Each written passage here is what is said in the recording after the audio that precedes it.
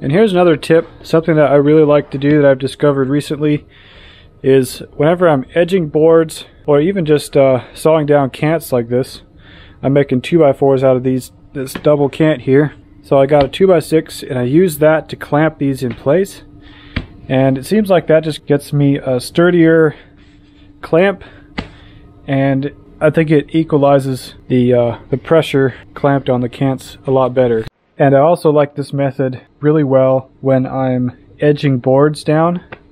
If I got a small cant and I'm going to be edging boards that are taller than the cant, I like to set up the boards against that and then take a 2x4 or take another piece of wood like this and clamp it against those boards in between the cant and the boards like this, and it makes for a really nice sturdy clamping system when I'm edging boards. So there's a tip for you guys.